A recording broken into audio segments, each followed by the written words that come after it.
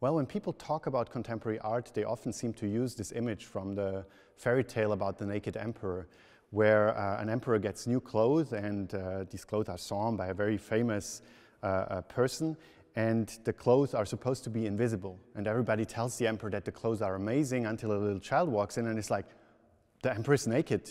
And then everybody realizes it. And a lot of people seem to think that something similar happens with contemporary art, that there are a lot of people paying a lot of money for it, saying that it's amazing, writing big texts about it, but that really it's worth nothing and it's not so interesting and relevant. So that's the idea that the emperor is naked. And what we wanted to do with this little series is to address this question: is the emperor really naked?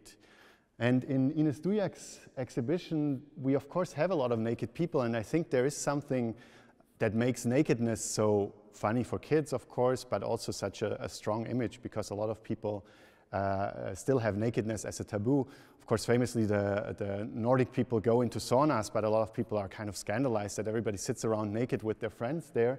And nakedness, yeah, I think still is something that can shock, which we sometimes realize in exhibition, but in this case, it's really also the fact that these naked people have what we would traditionally call deformities.